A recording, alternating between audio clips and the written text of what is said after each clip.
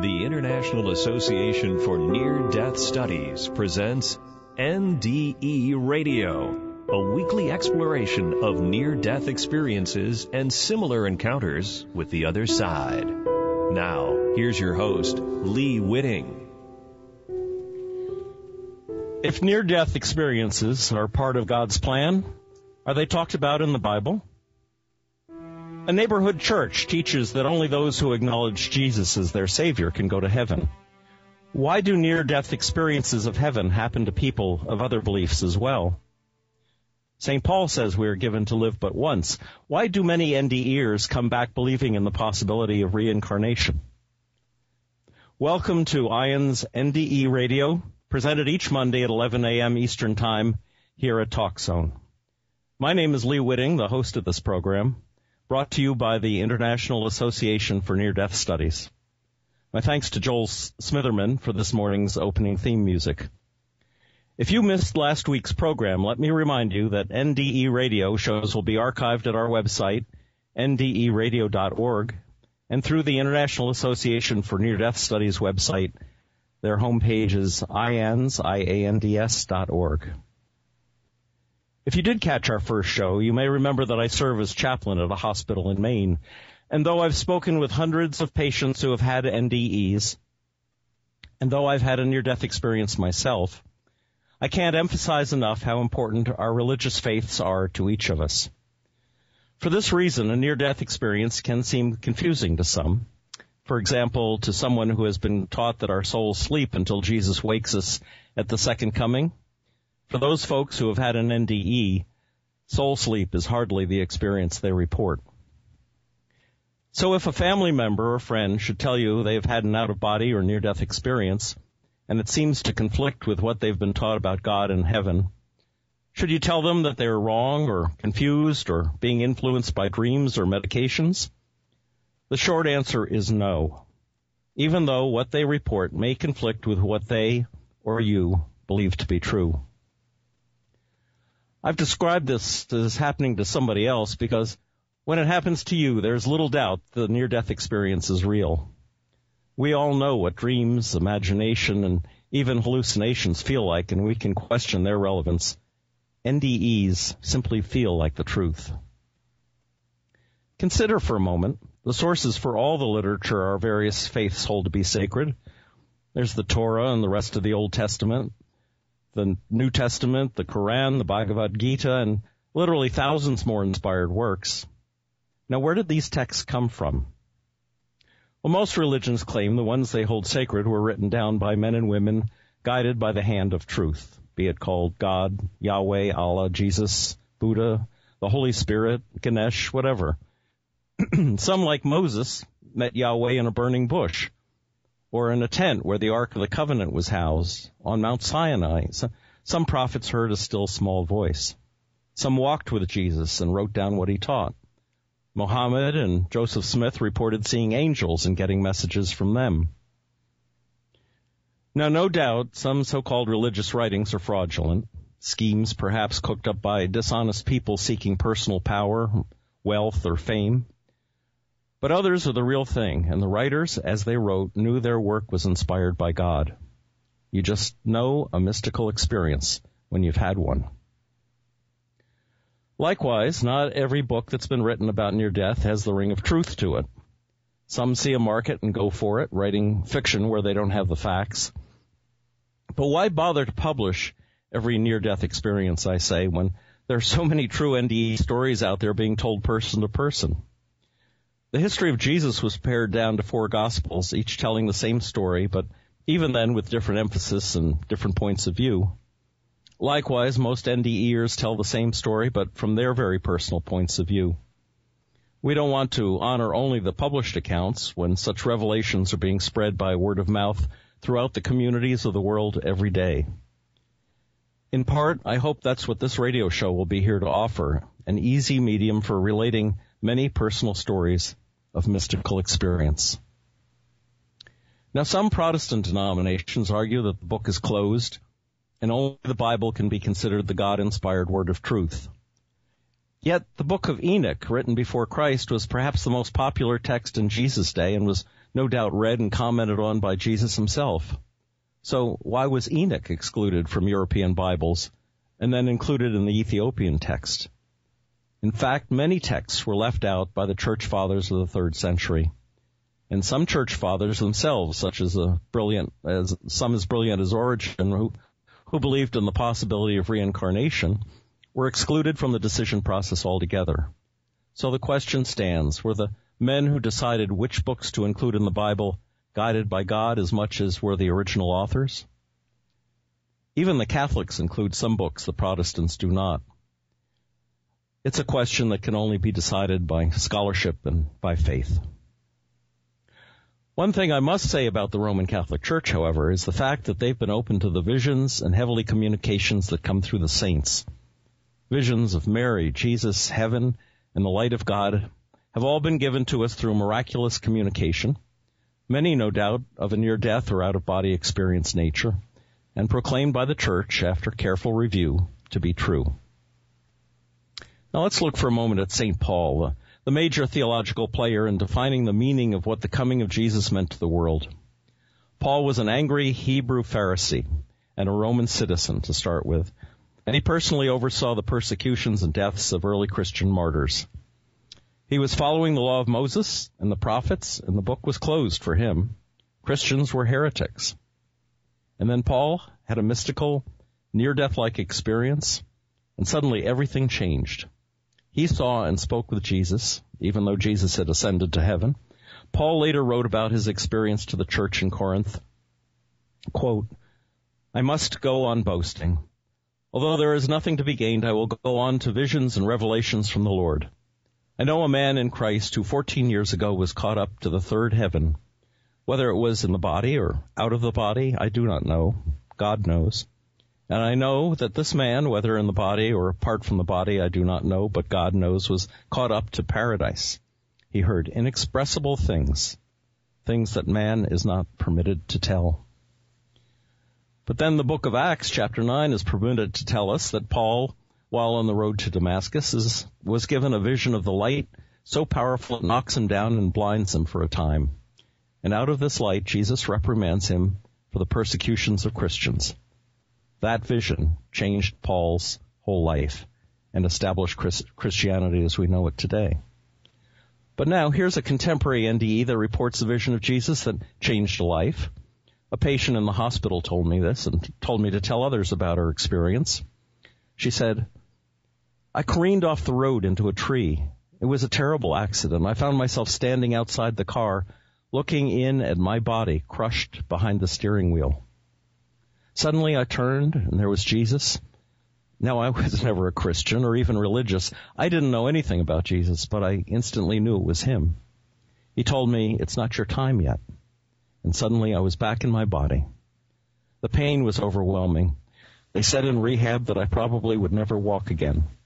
And yet, 2 weeks later, she walked out of the hospital under her own power. The doctors said it was a miracle, and she believes that for sure. She also knows who to thank for her healing." Now, as a near-death or mystical experience changed the direction of Paul's life and created a whole new text and basis for a worldwide religious belief, so too did this woman's newly found belief in the power and love of God rewrite her life as well. We're going to take a break now, and when we return, we'll be speaking with Nancy Evans Bush, the author of the excellent new book, Dancing Past the Dark. So stay tuned.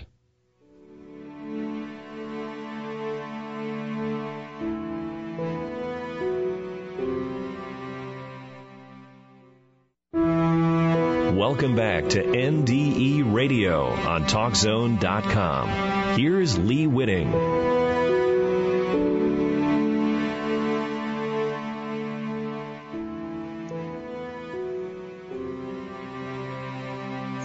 We're speaking today with Nancy Evans Bush, the author of an exciting new book, Dancing Past the Dark, Distressing Near-Death Experiences. I consider Nancy to be a leading theologian on the subject of NDEs, and I'm honored to have her with us today. Nancy, are you there? I'm here. Hi, Lee. Great. That's great. I wanted to start. Today we're not really talking about the the topic of your book, but there were so many theological questions covered in it that it was, I thought, much broader than simply the distressing near-death experience theme. Nancy, so many people these days are saying, I'm not religious, but I'm spiritual. Are they missing something here? Well, I think so. And what I think they are missing is the value of story. Basically, any religion is based around a story. And stories are like the baskets in which we carry our meanings. So they give us a way of shorthand. They give us a way of talking about our experiences. So with the woman, for example, who said she encountered the figure, he didn't announce himself, but she knew immediately it was Jesus. Jesus is part of her story. So what a religion gives us is a vocabulary in which to express what it is we've experienced and how we feel about it. For people who say, I'm only spiritual, well, they don't say only. I'm spiritual but not religious. They have to invent their own vocabulary. And whereas those of us who do claim a religion have usually centuries of other people's words and experience to draw on, I would be hard-pressed to know how to express my spirituality without borrowing from my tradition. If it were just up to me, it would be just a little thin piece of itself. So many of the, especially younger people that I have encountered in the hospital, have not been raised with any religious tradition. They never went to Sunday school. They never read the Bible. And their parents probably never told them about what Sunday school training they'd had. And so I find them wandering off into things like vampires and werewolves and zombies. It seems to be the hot button these days, because there's some sort of a need to identify with the supernatural. Oh, very much so. I think no matter how much we try to persuade ourselves that we are scientifically minded and objective, we've got thousands of years of human experience that says somehow, in whatever language we talk about it, we're reaching for what I term the more, whether you call it God, whether you call it spirit, or just woo-woo stuff.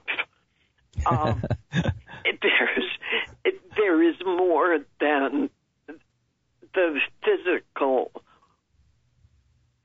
physical world, which is why so many people are so changed by NDEs, because just as for Paul, what the experience does is completely explode the person's previous sense of reality.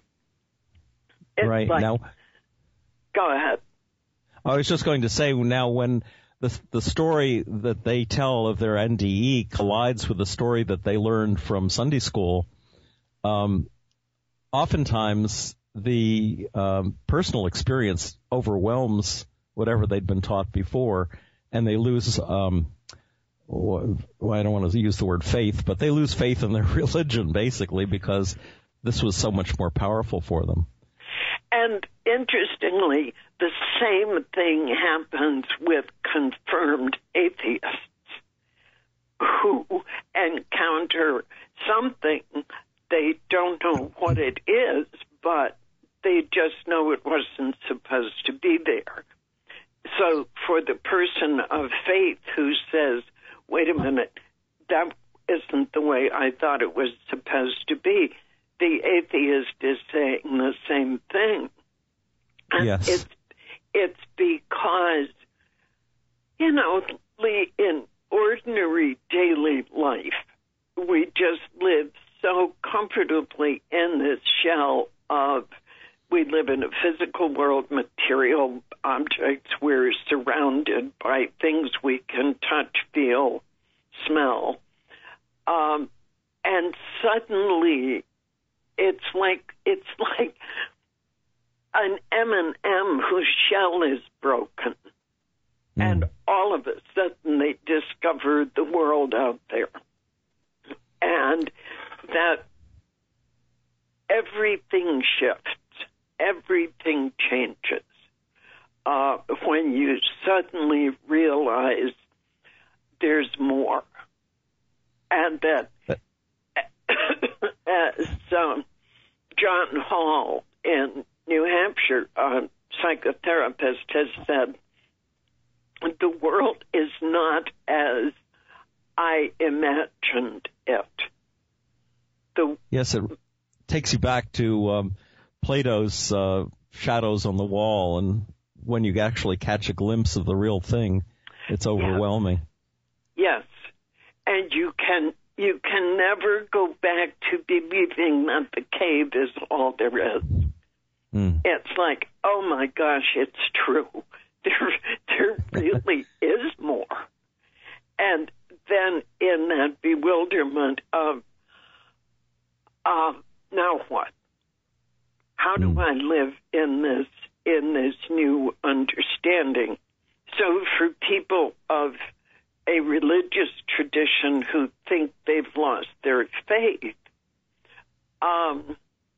I was thinking about this last night, thinking about our conversation this morning, and thinking it's kind of as if I lived my entire life in a particular part of the Atlantic coast, and I think this is what the world is like. And I live in some kind of make-believe enclave that says this is the only place that really knows what it's like to be real, to be human. We've got the answers. And then suddenly I am transported, to the, let's say to Colorado, in the midst of the Front Range of the Rockies. And I say, no, this is not part of the real world. This is something different. This is other. This isn't true. And yet they are both part of a much larger reality. I don't know if the metaphor really works, but... Oh, I like it a lot. So if we take the East Coast and your enclave as your religious faith, and what you were taught, that's that story. And then suddenly you're in Colorado or the Arizona desert. That's a whole different story, but it's still part of the same... Yes. Exactly. I like that. That's very good, Nancy. Well, how do we tie these two together? Not being, we don't have to continue the geographical metaphor, but because there are times when we need both. You have you have one near-death experience in your life, and it is illuminating and awe-inspiring, and may even give you gifts and reassurances that you didn't have before. But then, can you go back to your Sunday worship, pick up your Bible and feel at home there too? I think that if you take a patient look, you will find that you not only can find meaning in it, but the meaning will expand and expand and expand. example, somebody on my Facebook yesterday posted the 2010 Olympics opening ceremony section in which Katie Lang sang Leonard Cohen's Hallelujah, which is a dazzling piece of music. Yes, it is.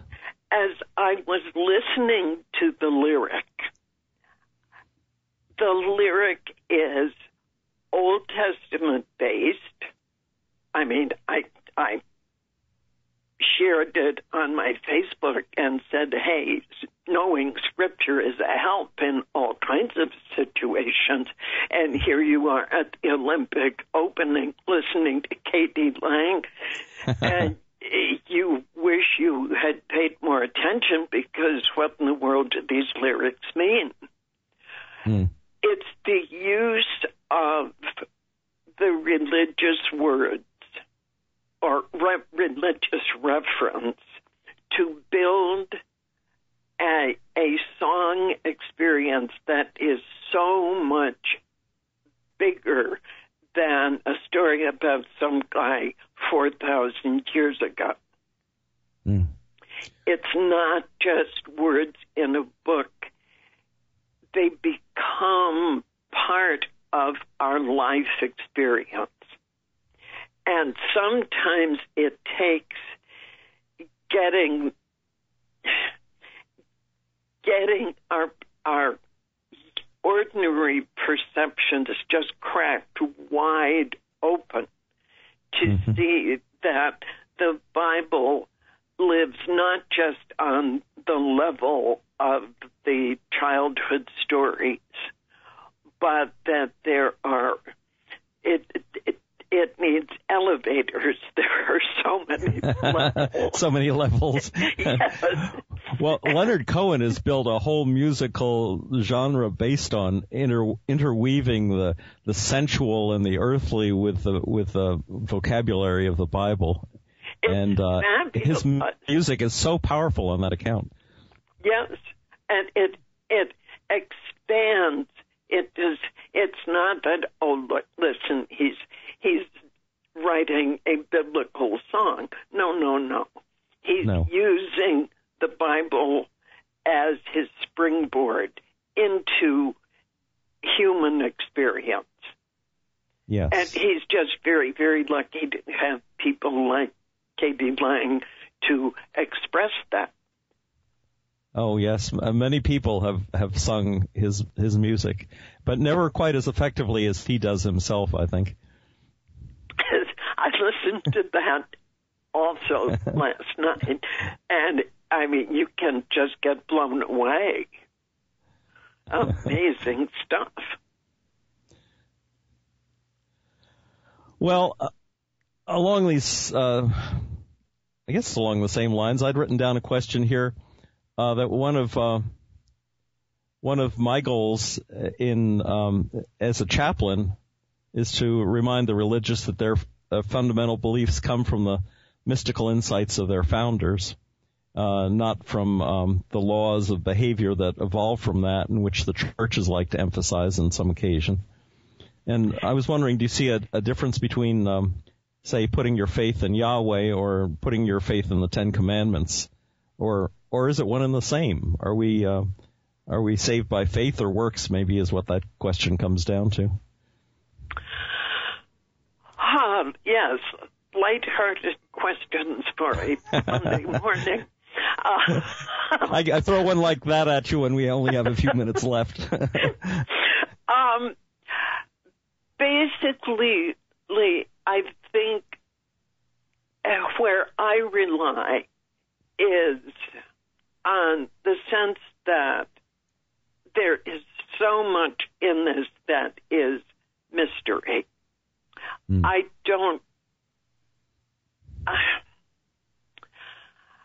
I'm not willing to spend my this life, at least, quibbling over terminology and faith versus works, Because I think if you read, here we're back into levels, if you read the Bible or any scripture with both your mind and your heart open, you will find that both faith and works are imperative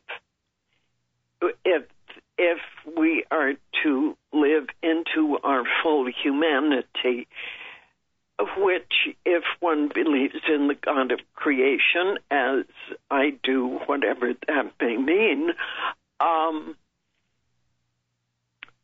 then it's a matter of trust.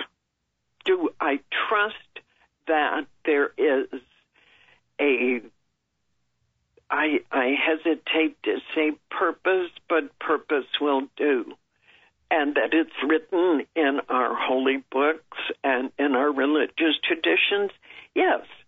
Do I think I am to take those words and those traditions literally?